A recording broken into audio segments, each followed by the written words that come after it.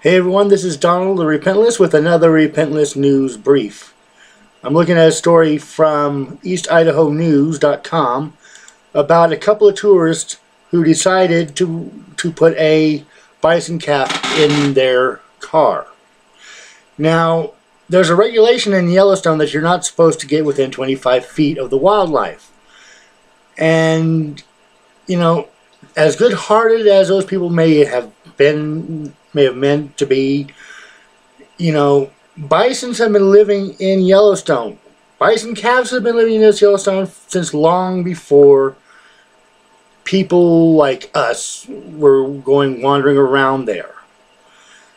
To think that a bison that is specifically evolved to live in the climate of Yellowstone, which I've been there in like the later part of the year, like August, October, September, somewhere in there, and it's usually a lot colder than it is like in Pocatello or other areas because of the higher elevation that most of Yellowstone is at. The regulation about getting close to wildlife is there for a reason. Even if these people didn't see the mother of the calf around, make no mistake, that mother is there somewhere, even if you didn't see her. And, well, just to give you an example, I was in Yellowstone, about 3 or 4 years ago. And we were going along, it was near Lake Yellowstone. And we were on the pedestrian path around the area. And, we noticed there's some elk going through there. And this Asian guy, I don't know if he was Japanese or where he was from exactly, but he was sitting there taking pictures, and he hadn't noticed that he got between an elk and her foal, or whatever the proper terminology is. And the rest of us are slowly backing away from all this, and he's sitting there trying to intimidate this elk mother by doing some various poses, judo stuff, But like I said, these regulations are put in there for a reason.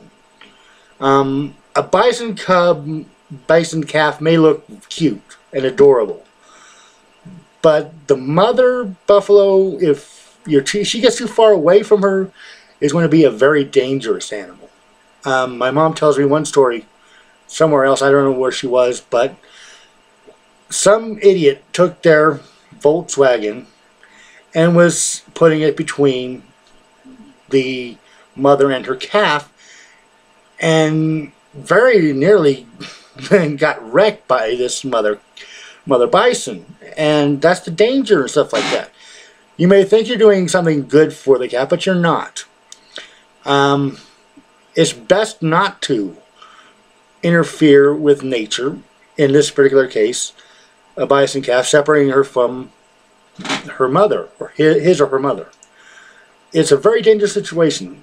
A bison will not care one iota. I mean, what's the old saying? You mess with the bull, you get the horns. And bisons have horns. And they won't have any problem with running you through with them.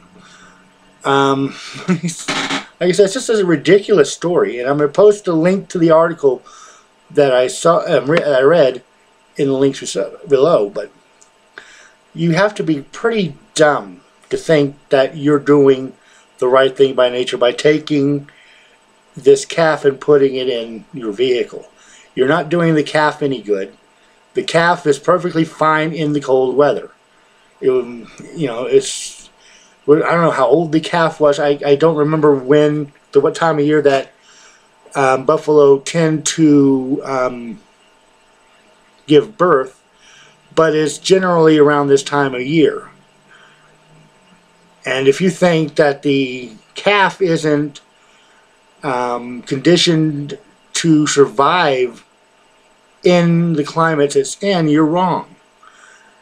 I mean, buffalo's been doing it for generations and generations and generations. They kind of have an idea what they're doing. You don't. So whenever you go to someplace like Yellowstone or any other, any national parks or anything like that.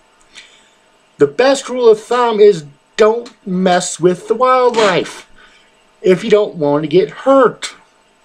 It's simple. It's straightforward. Just don't do it. I don't care how cold you think the animal is. It's fine. It's you who are in the wrong if you think that you can interfere with nature.